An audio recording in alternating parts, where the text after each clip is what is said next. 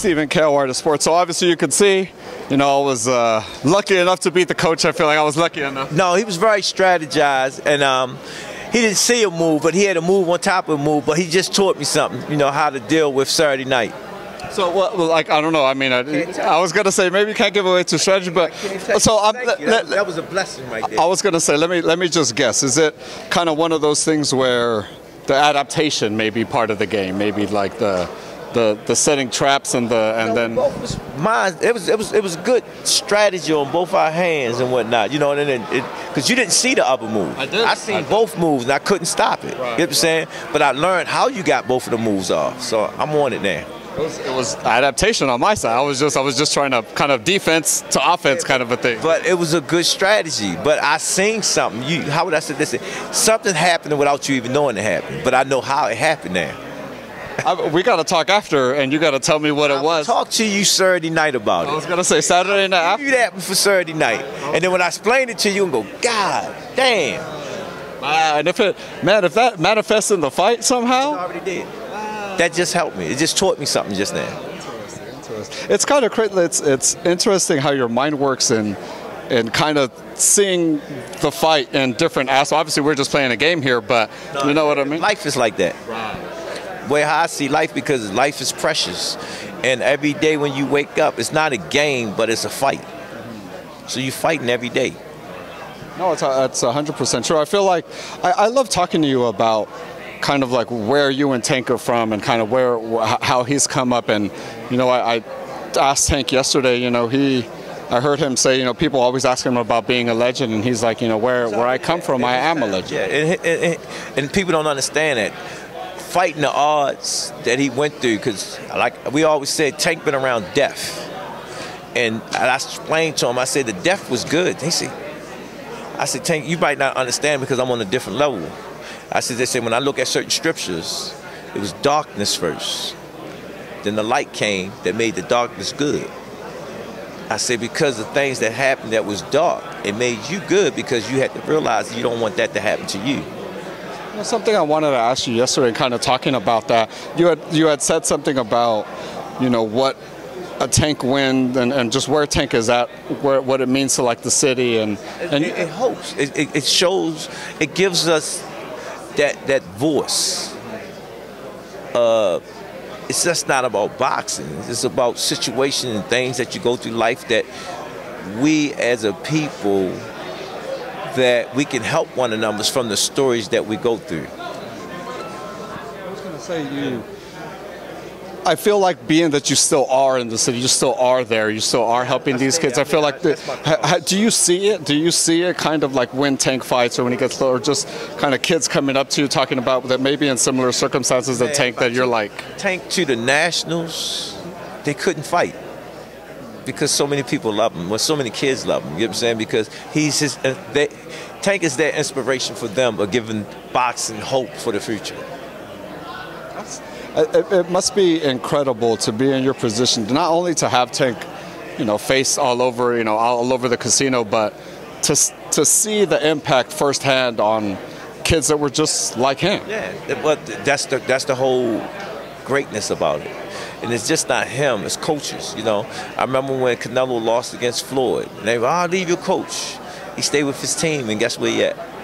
So when I go to tournaments with my kids and go spend time with them, man, the coaches give me hug because it gives them hope. But they don't understand, if you truly believe what you're doing, that's what we're supposed to do.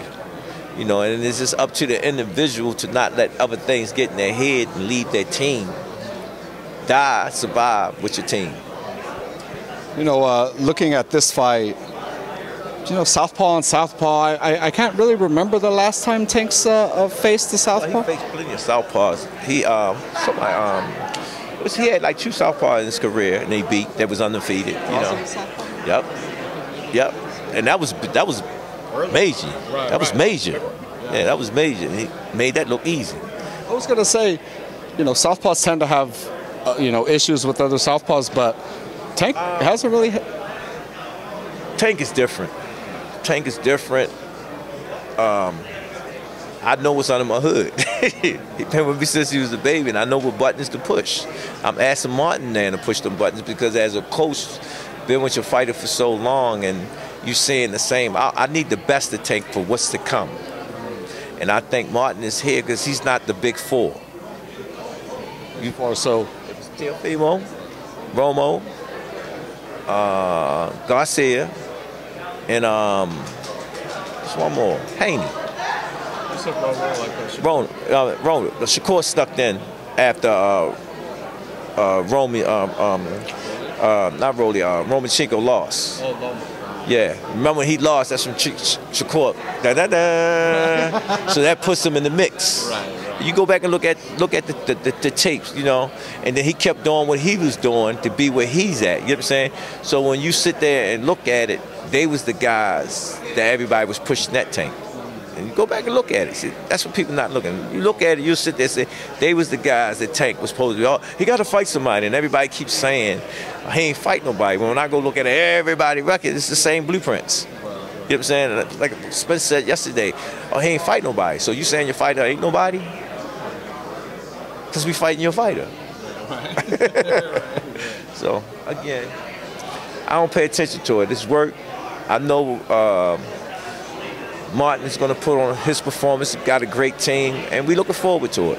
We looking forward to it. Of those four, right? Of the Teofimo, obviously you beat Ryan already, but you know, Loma, Shakur, right? I always tell them these fights going to happen, but the heads to be have to say when it's going to happen because they don't understand.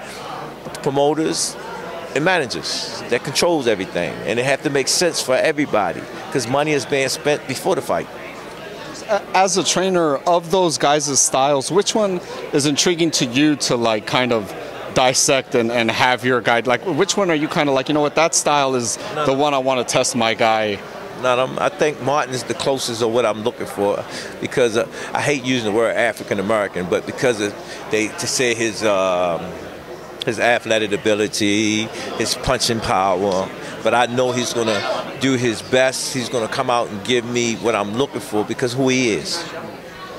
So you've heard that criticism that like Tank doesn't fight like fast, slick fighters. Is that kind of what you're alluding to? Slick? Is Martin slick? I'm asking you quick. You think he's slick? That's slick. Right. No, that's not slick to me.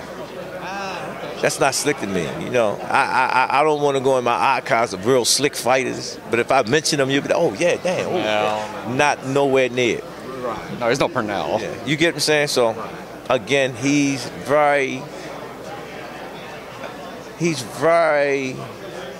doable for what I need to be done to really see the best of Tank. Which we still haven't seen yet. Haven't seen it yet. Let's keep it real, you know. You know, if we go back and, like, I go back, one day I was on my podcast, Rod's podcast, and I start comparing records. And I said, that's it. Their record's no difference. It's building to get to them guys. That's them guys.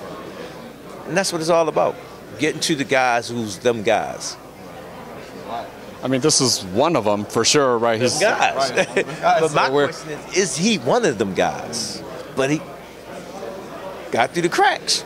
So he's one of them guys right now. Here he is.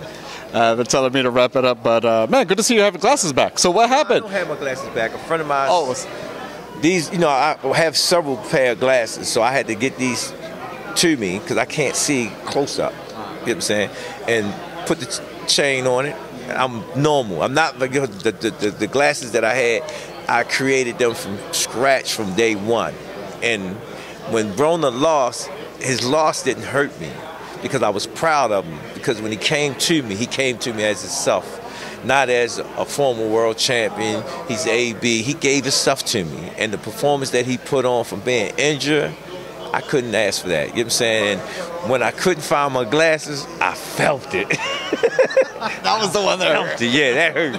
That hurt. And every whole time I was just saying, man, my glasses. So it felt like the fight. Right. You know, but now I'm all right. I'm ready for Saturday. I'm ready for the scale first. So, you know. I'm ready to hear what strategy you got. That could the little inkling. I'll be to see you here. I can't wait to hear it. Oh man, this joker a genius. Yeah.